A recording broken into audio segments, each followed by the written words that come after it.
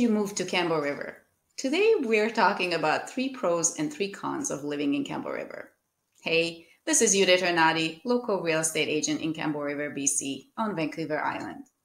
I get calls, emails, and texts all the time about people thinking of moving to Campbell River, and I love helping them out.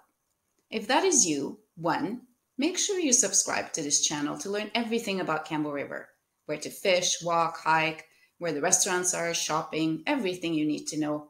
And 2, call, text, email, whatever you have to do if you're thinking about moving to Campbell River. I love helping people do that. I want to be your boots on the ground. First pro, location. Campbell River is a small town of about 35,000 people, located 3 hours north of Victoria and an hour and a half from Nanaimo. The town is located right on the ocean, more specifically the Salish Sea, with beautiful views of the Discovery Passage and the mountains.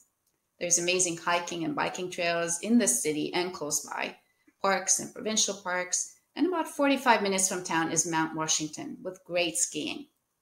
Did I mention that Campbell River is the salmon capital of the world? First con, location. Campbell River is on an island, and sometimes it is hard to get off the island if you want to travel, especially internationally. Campbell River has a small airport with flights to Victoria, Vancouver, and other regional cities. But for most flights, you need to go to Comox, a 45-minute ride. Comox has an international airport, but most connections suck from there. So if you're looking for great travel deals, you might not find them there. You can take the ferry to Vancouver, but it is time-consuming and expensive if you add a hotel for the night. Second pro, weather. The weather in Campbell River is mild to moderate, with 4 beautiful seasons. Not too hot in the summer and not too cold in the winter, with hardly any snow. Even if it snows, it usually melts in a couple of hours. Spring flowers start in February and the summers are nice and long. Second con, weather. You guessed it right. We get a lot of rain here, even in the driest months. In a year, the rainfall is 2,064 millimeters, over 2 meters, or 81.3 inches. What I found when I moved here from Ontario, when it rains here, people are still going about their lives, continuing to do outdoor activities compared to Ontario, where we tend to stay at home when it rains.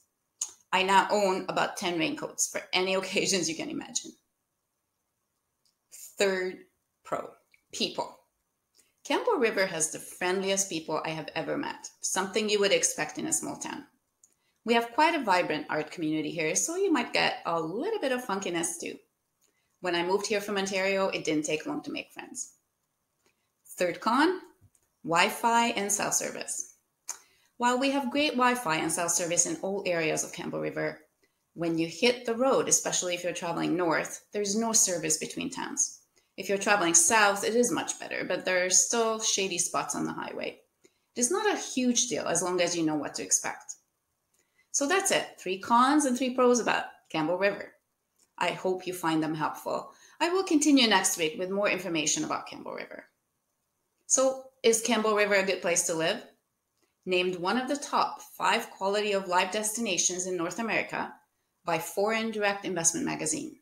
Campbell River offers a balanced lifestyle surrounded by nature. I'm glad I moved here 6 years ago.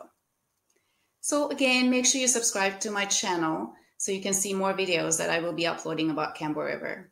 If you have any comments, please don't hesitate to leave them below. If you need help buying or selling real estate, I would love to be a resource for you. If you need help with that, my contact information is below.